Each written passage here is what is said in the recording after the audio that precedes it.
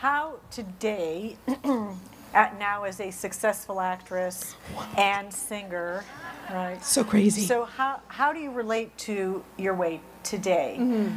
So I've seen many successful actresses who've come in and they're sort of a plus size, or they're not skinny minis, and often you see they go and they lose all the weight. Like Jennifer Hudson's one example, right? She's, when we met her on American Idol, she was like, she's a big girl. Yeah. Now she's like super fit.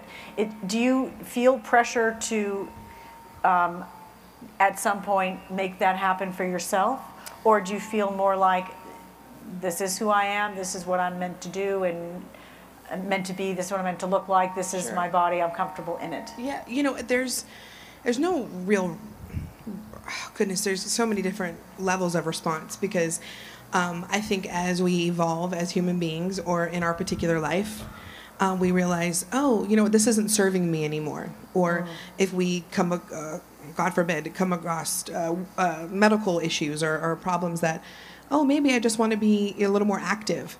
And some people knock the girls that like lose weight and say like, oh, why did you guys do that? You're selling out. Yeah. And that's not necessarily true. Much like Kate, it's like, oh no, she's finally contending with the things that she was eating over, right? So I think it's more about the behavior around what you're doing. And it could be social media, gambling, sex, drinking, food. It could be anything. Fill in the blank. How is my behavior around that? And how do I want to change that behavior? Because it's this thinking of like obsessing about something.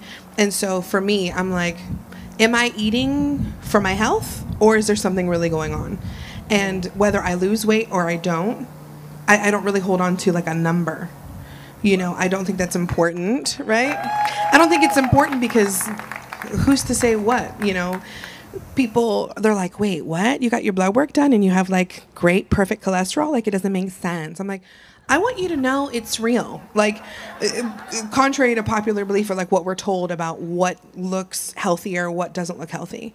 I think it's hard too with weight, because drugs and, you know, hardcore drugs or drinking or smoking is sort of glamorized, and you're like, oh, she's sexy. But if she's overweight, she's like sitting in the corner and like a lonely, sad girl, and you're like, that's not actually true. Right. And people don't know people's medical history. So I think there's so many ways, and I think it's important for every individual to determine what makes them happy and how to get to that. Like, you know, because we have to, it's gonna take some time, you know. There's ways that, you know, some days I'm like, oh, I'm definitely eating my feelings. And then some days I'm like, yeah, like when my heart is full, I'm not hungry, right? So there's those kinds of thoughts that like, oh, what is the psychology behind it? So do I want to take care of my body and live a healthy life? Absolutely.